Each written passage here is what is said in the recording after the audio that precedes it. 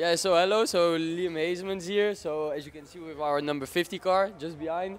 So yeah, first time in the Euro NASCAR Pro Series and doing Elite 2 as well this weekend because my teammate is not here. So yeah, qualifying went actually pretty well. In the first stint we were really fast, and then yeah, the second stint we had some issues with the car. But so yeah, first race starting 9th, already really happy with that we could do the Super Pole. So yeah, starting 9th in the race was really well and unexpected.